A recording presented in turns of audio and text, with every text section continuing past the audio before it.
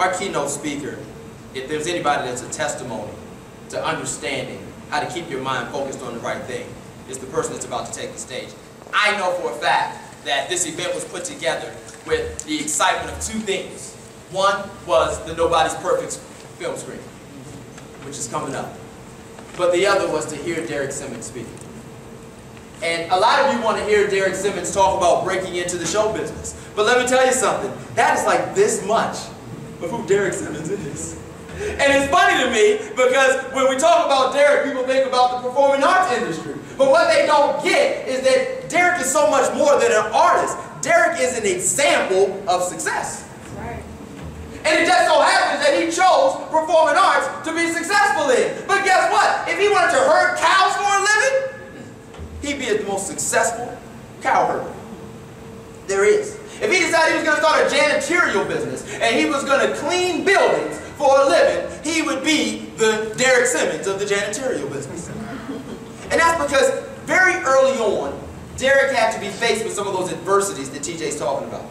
And he had to gain an understanding as to what it's going to take to be successful. And all the way along the line, I've had the blessing now to know Derrick for 16 years, which is crazy to think that we've known each other for 16 years. And I have never, ever, ever once in the whole 16 years of our relationship heard him murmur anything ever other than what he's about to do, where he's about to go, and what's about to happen.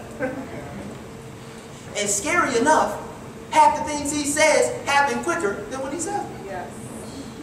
So as you guys get ready to take on the experience of Derrick Simmons, I don't want you sitting here just like, oh, I can't wait to get my tips about breaking into the show business, because some of you guys aren't even here for that. I want you guys to listen to a person who set big dreams at the age of 10 years old. Big dreams at 10. Said, I'm going to be a star, I'm going to be an artist, I'm going to dedicate my life to it. Went to school, disciplined himself to do the things that he needed to do, and through all the setbacks, the no's, the maybes, the whatevers, kept pushing, kept pushing, kept pushing, kept pushing. I'm going to save his credentials for when I introduce him before the film. But I tell you something, if I stood up here right now and named all the things that Derrick has done on TV and on film, we might as well go home. We wouldn't even get to the film because the list is too long. I was looking at the list, highlighting certain ones. I was like, I guess I'll talk about these. Because if I name all of them, we'll be here all night. Well then, once he got acting down, he decided to do stunts. Once he got stunts down, he said, well, why not become a writer? Well, once he became a writer, he said, well, if I'm going to write it, why not direct it? Well, heck, if I'm going to direct it, why not produce it? Well, if I'm going to produce it, I might as well edit it too. At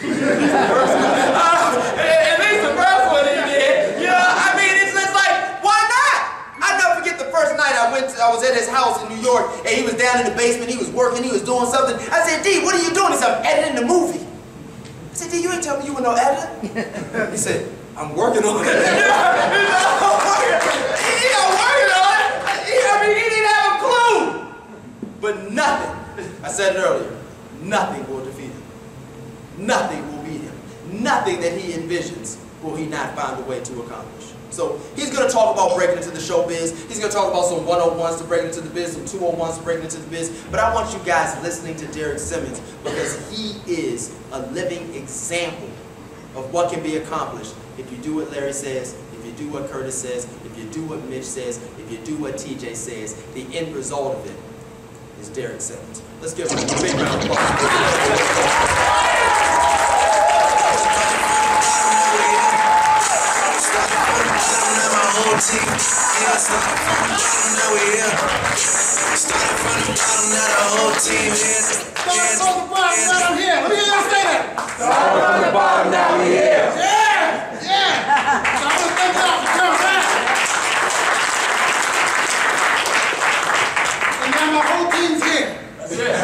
That's what you need to make it in the business. You got to have a team, a good team. Now, I started at a very young age. I just wanted to be an actor. Just wanted to be an actor. Went to my first audition. It was for a Burger King commercial. Breakdancing or whatever. Did my thing at the audition. They said, do you have a picture?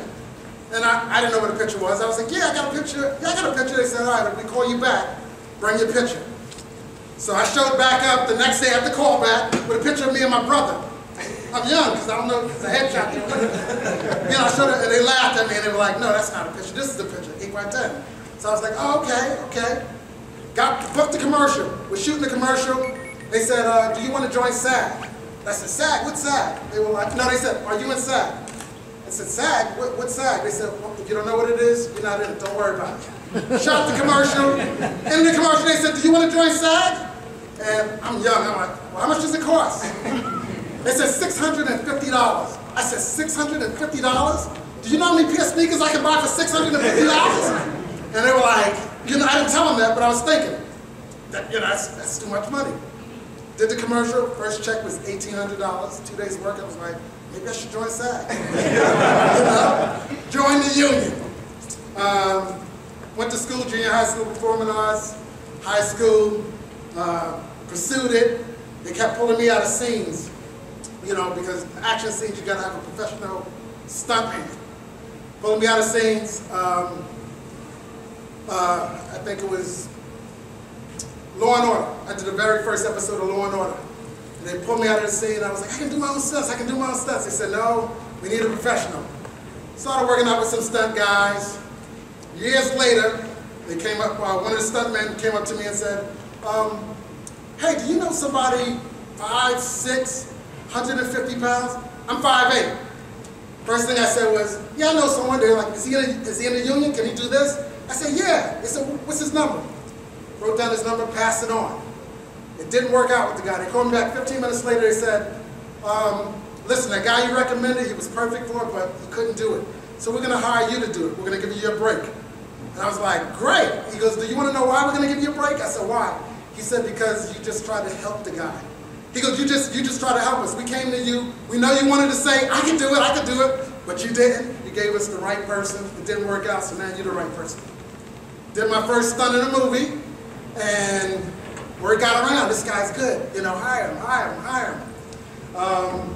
Personality goes a long way in the business, you know. If you're giving person, don't change your personality. If you're nice, you know, stay nice. If you're mean, stay mean. Be consistent. Be consistent. I'm a nice person.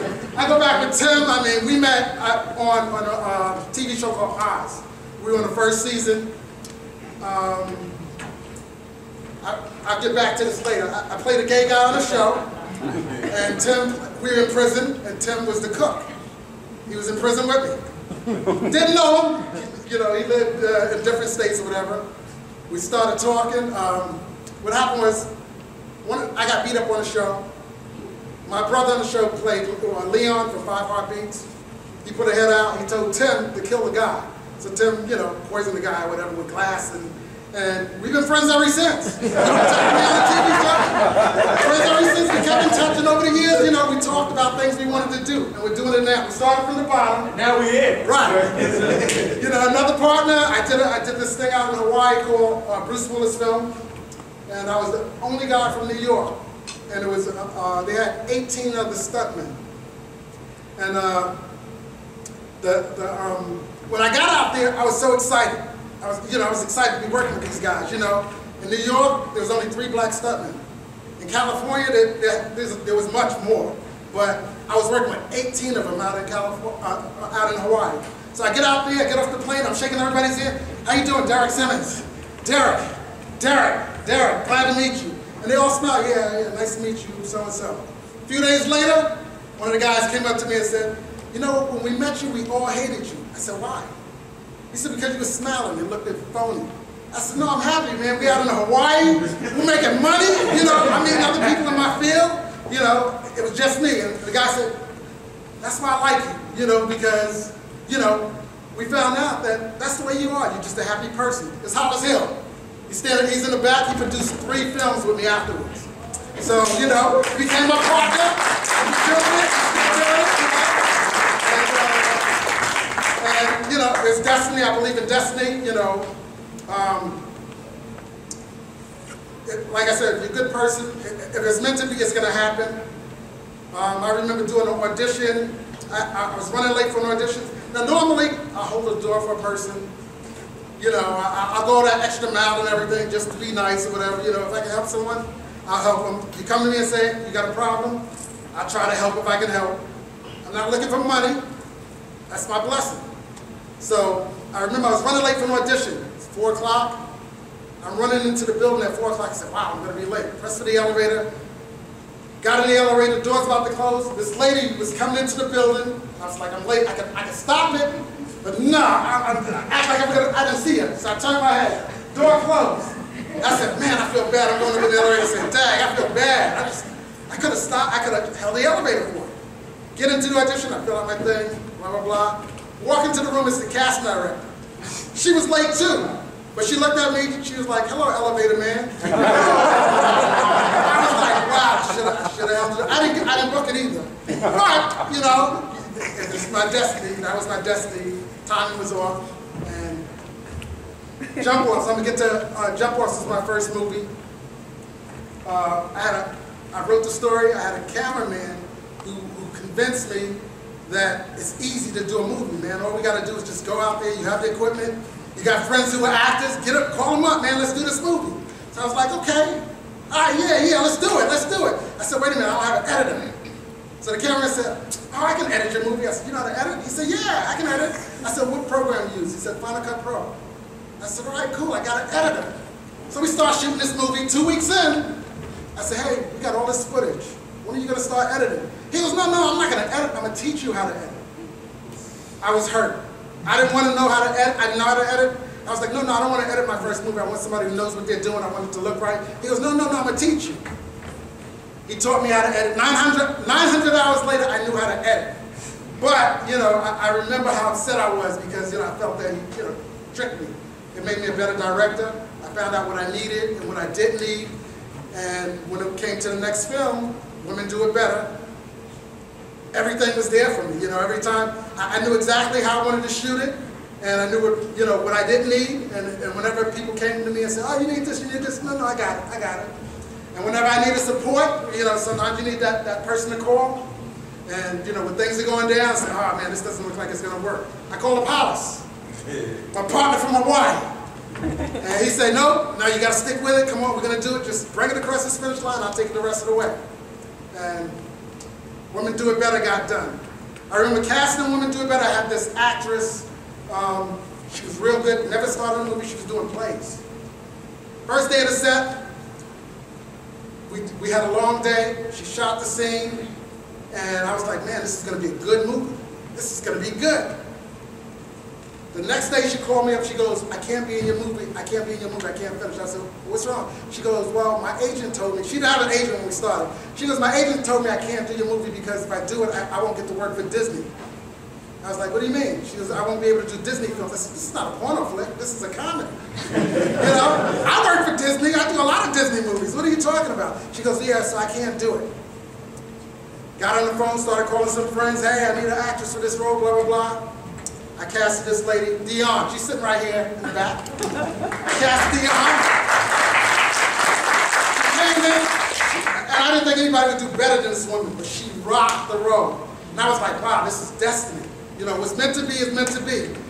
She came in, she did her thing. We had a lot of fun shooting it, and you know, in other words, you can't let anybody stop you from doing what you really want to do. You know, pursue it. Don't let anybody stop you. The editing, that was the obstacle. I got over it. I'm glad, you know, it really was a blessing because now all the films I can sit down and edit, and then when I need help, I can go out there and say, I can't do this. And if a guy tries to edit my film and says, oh, I'll do it this way, and he's lazy about it, I'm sitting there watching. He doesn't know that, wait a minute, this guy knows what he's doing. He has to really know what he's doing. So if I hire him, he's better than me. A smart man will hire someone better. You always want somebody better. You never want to be the smartest guy in the room. Never, because you can't get nothing from it. You can't learn anything from you know, you want to always get something out of it. Getting into show business, I'll just skip on that. Getting into show business, first thing you need is a picture. Headshot, that's your business card. Gotta have a good headshot. You want to send your headshot, you need classes also. Talent. Talent goes a long way in the business. You need to network. Network is big. I mean, the stories I told you earlier came from networking. That's how I met Tim. That's how I met Hollis and all my partners, my team.